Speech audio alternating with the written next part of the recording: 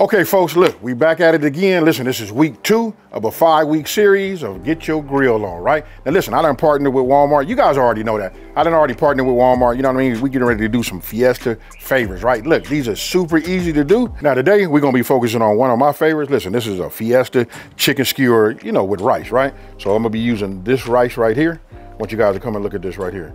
Y'all know who that is. That's Ben's Original. Right, so look, obviously it says Spanish style, right? Now the whole thing is keeping up with the theme of that Fiesta, right? And I want to tell you this, listen, it's super easy to make. Stick it in the microwave, put it in for a few seconds, and it's ready. And I don't want to like play that down or nothing like that, because when I tell you it's good, it's very, very good. We're gonna talk about the holy guacamole. Look, these are time savers. They're great options to have, you know what I mean? When you're putting something together, especially if it's last minute, you don't have to run to the store and get all the avocados. These are like my go-to products, right? And over here, we got the salsa. This is a medium bite on there, right here, made by Pace. I don't have to say nothing else. You guys already know it. This is the meal right here. And then you know you got to talk about the star. The star is this protein right here by Tyson, right? These are chicken breasts. You can see right here, no added hormones or steroids. Hey, so there you have it. Gave it to you in a nutshell. You've seen the ingredients. So the only thing left to do is the grill. So check this out. The whole purpose of this series is to get you ready by Memorial Day and to help you, hone your skills for the grilling season. All right, so really the first thing we gotta do is we gotta marinate our chicken, right? That's how I do mine, right? So I want you guys to come here. Listen, I already told you they skewers. So if you guys look, these are skewer sticks. I got a pan right here. This is water. You wanna pre-soak these so that these won't burn when you put them on the grill, right? Just a little bit of a pro tip. Some of you guys might have the metal ones. The metal ones are cool too, you know what I mean? But if you don't, this is more traditional. So just remember to soak. Now, come here and take a look. Now, these are the breasts that I'm gonna use. We're gonna cut these up and then we're gonna put these in a bowl, right?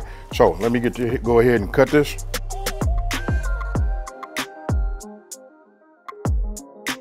All right, so what I'm getting ready to do is take it in the inside. I'm gonna go ahead and clean my chicken and I'm gonna bring it back. But one of the things I'm gonna tell you, which is like really, really key, is it's 100% all natural.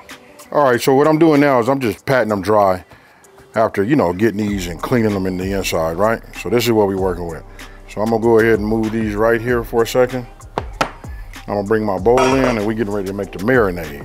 Start where I put my oil in, right? Then we're gonna add just all of our ingredients in here, right? Everything goes. This is what makes it super simple. So listen, that was garlic powder, onion powder, paprika, you know what I mean? And then we had oil, right? And the oil was the garlic infused oil, right? So you can see this right here, look at the color. It's time to go ahead and cut these down. Now you want these to be of a nice size because you want to be able to have them on there and you want them to cook. Now the key to this cut right here is you want all your pieces to be about the same, right? So if I cut it like that, that's a big piece. But check it out, if I cut it in half, I want all my pieces to match this. This is a decent size, right? So we'll just get them about the same, right? You want them to be the same, right? So they'll be, that way when you're cooking them and you're grilling them, they're all ready at the same time. That's key. You don't want this piece to be raw and then this small piece over here to be done, fully cooked, right? That way when you get this one cooked and you come back to this one, now you done dried it out. So it's really, really key to get them as close to possible, the same size as possible. And then when you get done, it should look something like this, right? Now, let me change my gloves and we move on. One thing I didn't do is I didn't give it just a little pinch of salt, and I always add pepper to everything. Now, I just give it another, mix, wake everything up, because it'll kind of like settle on you as you let it sit up, but I can promise you everything is marinated, right? So now I'm gonna add my chicken to it, right? And then we're gonna move it around, and I'll do it for you guys so you guys can see. You know what I mean? So we'll just take it like this, and look at that. Look at the color. This way you'll know if you have seasoning or marinade on all of your chicken. And I don't know if y'all can hear that. I hope my mic is catching it. But listen, it's that time of the year, folks. So we got to get out there, make these recipes, run out to Walmart, get our, our ingredients, and get your grill on. So once your chicken looks like that, I'm gonna put this top on here. I'm gonna put mine in the refrigerator. I'm gonna go a minimum of about 4 hours. You know what? Best results overnight. You know what I mean? So you could do this the day before, wake up in the morning, and before your friends come over, or you feed your family, then you can get out there and get on that grill. I'll see you in 4 hours. You guys can do this any type of way you want to, whatever's good for you, you know, you can do that. Now we want to cut these, right? So you've seen the size of the chicken, right? So I'm gonna cut it like this. Just give it like a weird type of chop to it, and that'll do it. You know, we'll take this. You can do whatever you want to. These are for like some of the filler pieces and the inside, you know, in between the cuts. So these make for some nice pieces to, you know, do a little separation, right? Not to mention that they taste good too. Grilled veggies, come on folks. Now let me go ahead and break this down. All right, so you see that right there? You guys know when them coals get nice and white, they radiating that good heat, and that's why I like the Kingsford right there. Listen, that's that 100% original. You wanna talk about reliable and the taste that it gives, amazing, folks. I don't even know why I'm mixing this up like that, folks, because it ain't even gonna go like that, right? So listen, we got onion, bell pepper, now we got a skewer. Now I'm getting ready to go in, bring out the chicken, and we're getting ready to make them. This tight seal right here, man, I can tell you the aromatic that comes off, I can't wait, folks. All right, so listen, this part right here is real simple. You want to get yourself like some type of, you know, a cooling rack. Obviously, I got a, you know, a pan right here. I mean, a tin pan. So we keep this here, right? We take this. You want to stay like towards the center. You know what I mean? You don't want it to be lopsided, leaning over. Then it depends on you how far down you want it to go, right? This will be key too. We put this in here like that. Then we get another piece. And I guess now after you looking at this, you're like, man, that's pretty simple. I'm finna come with a little onion.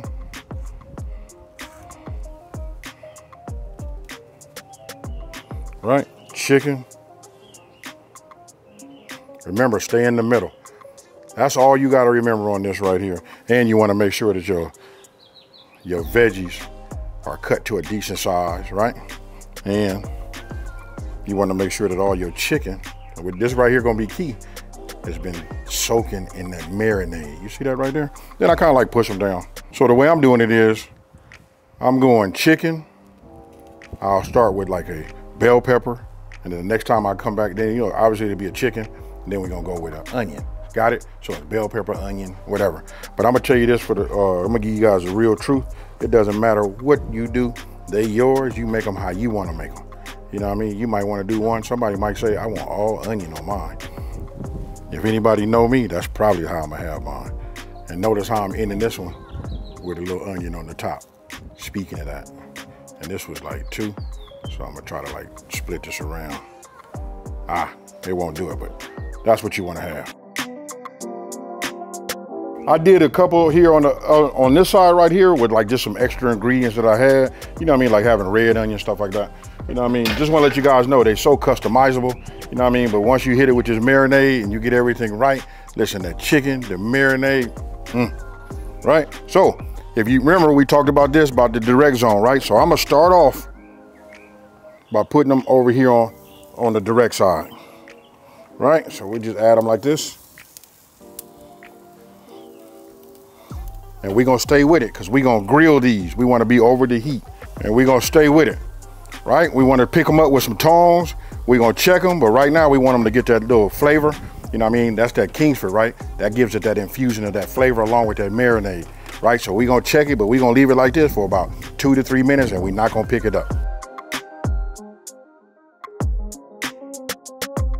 All right, so now we're getting ready to make a flip. You know, so I'm gonna take it, just turn it sideways, get some char on that side, right? We'll leave it like that. We'll take this one, just bring it like that. That's a little too far over, right? And we just keep doing that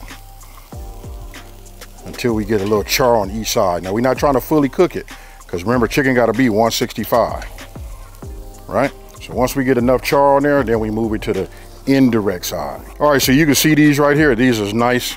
You know, it's got a little bit of char on them. You know what I mean? Oh yeah, right? Look at the veggies. You guys know about those grilled veggies, right?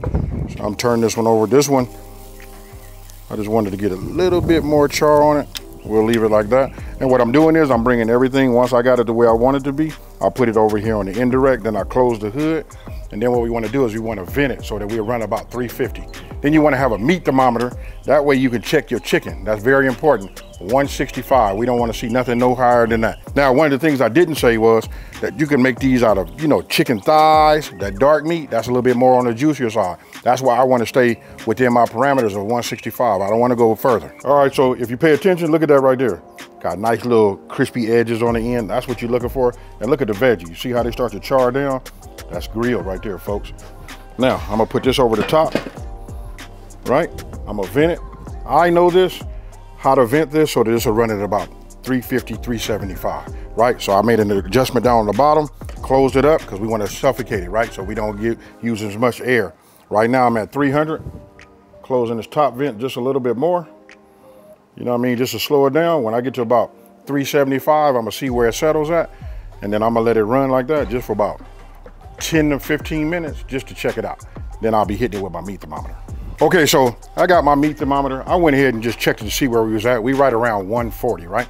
Remember, we looking for 165. So I'm gonna say right about now is the time that I would like to take my rice. Listen, this right here, it don't get no easier than this, folks. Listen, now the rice only takes 90 seconds in the microwave. All you gotta do is just break it up in the inside, tear a little side on the side just to get a little vent, put it in, 90 seconds, it's ready. And don't forget, this is called a Fiesta skewer, right? So it says it all. Spanish rice, Fiesta, right? And then skewers, chicken, let's get it. Okay, folks, like I said, 90 seconds, and there you have it. You see that steam coming up off of that? Ooh-wee. I ain't gonna lie to you, it's hot in my hand. Look, oh yeah, look at this right here. I'm gonna put those skewers on top of here, right? Because it's all about like the presentation. Not to mention that this in the background is almost like a garnish, right? But it tastes good too. You guys can look at it, look, it's so fluffy. All right, so when you think about the theme, right? This all complements each other, right? Now listen, paste sauce or medium will add the kick to any ordinary meal. This is what you wanna have. You know, you put this out for you, your family, or your guests. This right here got like a little bit of a medium, you know, it's got a medium, little bit of a bite to it. This right here is nice. I gotta tell you, this right here complements the rice, and just with the whole theme, and you know what? I love saying this part right here, holy guacamole. Nice and creamy. Being honest with you, I can put this and transfer it over here. That's just for the aesthetic, but this right here comes in a cool bowl. You could just put this out and it works just the same. All right, so now we want to check it. I'm gonna check the bigger pieces like this. So we just stick this in here like that and we look for the reading. We're looking for 165, 162. Okay, there's 165. That tells me 166. That close, that's ready to come off. And then I'll check one more and I'll check this one right here. You know what I mean? Let's look at this one right here. 165. 168. These are all ready to come off, right? You want to check the thicker ones and then you want to go from there, right? Because that's going to give you the reading. So I'm going to just put these down like this. Take these off.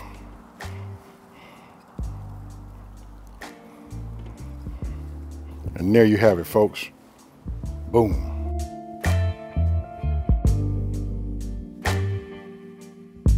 Ooh-wee, folks. It's time to get down and get with the get down. That's what it is. So I'm gonna take this one here. I'm gonna put it right there on the rice. This one here.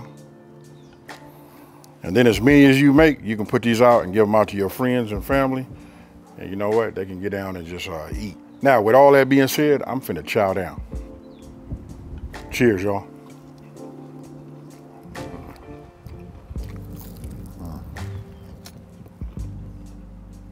You know I gotta come in with the rice.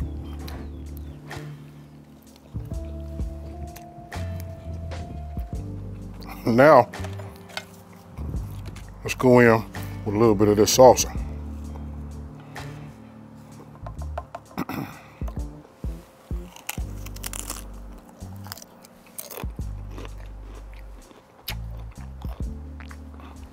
That medium bite is just right.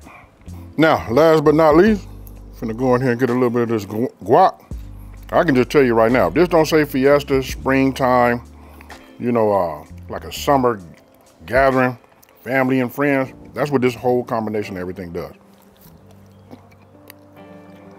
So look, check it out. Let me recap this whole meal, right? Now we're getting ready to start with the holy guacamole. The guac right here, all I can say is I got two words for you, creamy and authentic. This right here is fire, folks. Then we got this paste salsa. This got that medium bite on it. It's just right. I want to tell you, when I say perfect And all of this with the Ben's original Spanish style rice and the Tyson chicken breast. If this don't say Fiesta springtime, you know, summertime meal, I don't know what does. Now, don't forget, this is just week 2 of a 5-week series of Get Your Grill On. I say it like that because that's what we doing, folks. Go to Get Your Grill On page on Walmart.com to get your recipes and ingredients for each week of the series. This is fire, so go ahead and do what you always do. Don't forget to like this video, subscribe, tell Walmart this was great, and guess what, folks? I'm out. Peace.